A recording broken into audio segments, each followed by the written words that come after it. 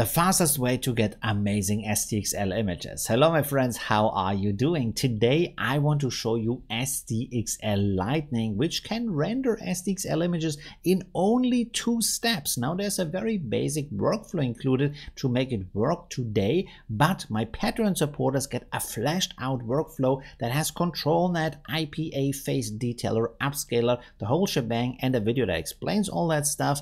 I will give you that tomorrow because today I'm a little bit short on time. Let's get started with this video. So here we have the Hugging Face page where you can see what I'm talking about. And this even goes down to just 1 step, but that doesn't work yet. So we're starting with 2 steps, 4 steps, 8 steps. There's a lot of text here. You don't really need to read through that. First of all, of course, how do you use that? Well, of course, here you can download the workflow. Now, when you click on that, you get this kind of file here. And next, what you need to do here is to click on Raw. So you get this kind of very basic file here, and then you right click and you say save as, and then you save it as this file here with the JSON anywhere you want on your hard drive, and you can open that in ComfUI. Next, what we also need is the LoRa files. For that, you want to go to the top of the SDXL Lightning page. Here you have files and versions. Click on that. And here you have the list, and the good thing about the LoRa is also they're very small. So you can see here 394 megabytes for each of them. You can download the 2-step one, the 4-step one, the 8-step one. You can try around with them anything you want.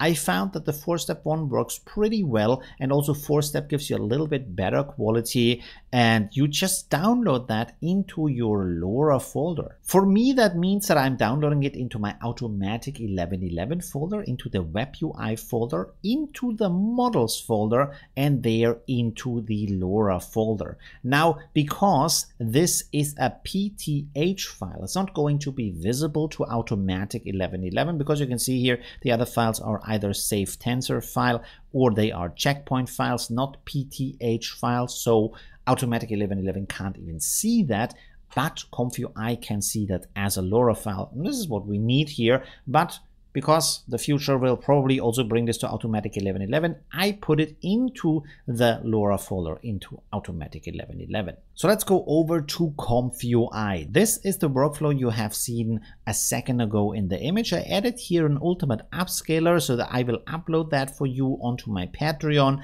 This is the upscaling you can do, and also the trick I want to show you today because it's absolutely mind-blowing that this works with ultimate upscale. So here, as you can see, for my checkpoint, I have Juggernaut XL version 8, not the newest version. There's version 9 out already, but that doesn't matter because it still works. And down here, you can see this goes from the checkpoint into the LoRa model loader. And you can see here that I'm using the 2-step LoRa in this case. You can, of course, also switch over to the 4-step LoRa and leave the strength at 1. You can put here your positive prompt, your negative prompt, and of course down here your latent image. Now this at the moment works best with 1024 by 1024, so I would leave it at that size for the moment. Then we go here into the K sampler, and here we have another important part that doesn't really work in automatic 1111 at the moment because we are using for the sampler Euler. That's still working automatic 1111,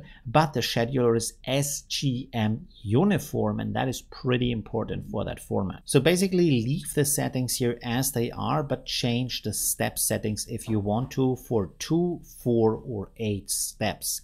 Then, of course, you have here your VAE decoder, and if you want to, you can finish like that, and you can create an image like this. As you can see, it doesn't have too much detail in there. It's not super sharp or crisp, so this is because of the very low step count and because also of the very low CFG count, but it creates an image very, very fast, and that is good. Now, the thing here is, at the moment, this works best for images where the face or the subject is big in the image, and then you get these beautiful details in here.